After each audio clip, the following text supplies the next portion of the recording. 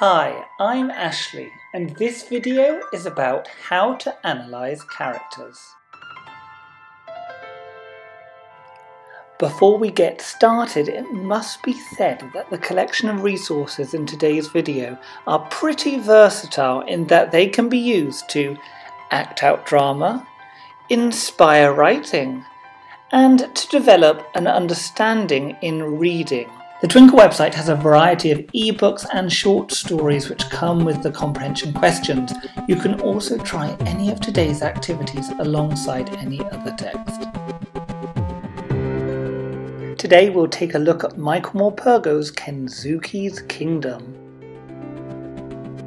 Beginning with a drawing is a fun and creative window into lifting the character from the page. This can be done when your child creates their own story or when deepening the understanding of a reading text in class or at home. You'll see the basic facts like his city of birth, his favourite hobby which is football, and then more important information such as recalling the events that had happened 10 years previously.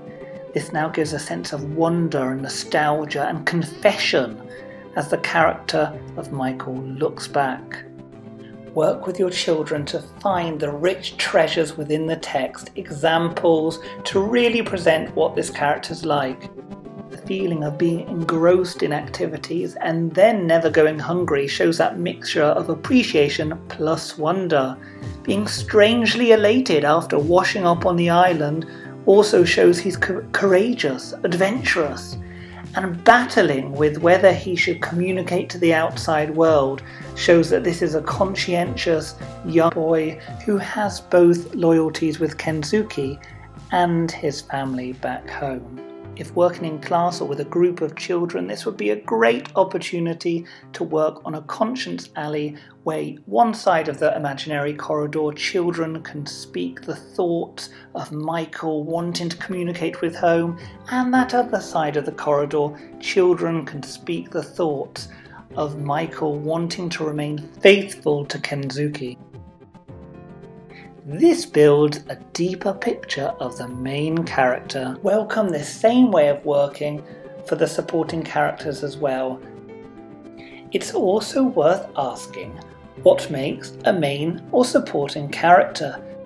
As well as having his name in the title, Kensuke appears throughout much of the story, so he would be main. Eddie makes a short appearance, however, does he support the story enough as it moves forward? An animal can even be an important character in a narrative. We will choose Michael's mum and dad because they bear much more importance on Michael's feelings to be at home or to be on the island. Once again, a simple list of adjectives: caring, loving, gives this carefree sensation when we read about the family sailing. The parents are practical, they're outdoors, they're active and happy. And then there's a desperate turn of events when the family have no job, no income, and a creeping misery came over the house. So I'm supporting once again with quotes from the text to build that character profile. This is really important because it really affects the feeling of the main character. Remember, that supporting character is quite literally affecting the plot plus supporting the experience of the main character. Integral to this character analysis is the arc, the journey of the characters from beginning to end. Thankfully, the parents are reunited with their son Michael, but it's worth considering their feelings and the events which happen in the lead up. Ask questions. Are the parents needed in the story? Would the experience be totally different without? Does Michael need that longing and that connection to home when he's on the island? Doesn't it show just how rich the discussion can be when posing such questions about the characters? The skill of inference is useful to real life just as much as it is with the pleasure of reading texts. Understanding that candles on a cake mean a birthday knowing that someone has collapsed to the floor in happiness, not agony, and using some clue like the joyous smile on their face is actually practicing the skill of inference.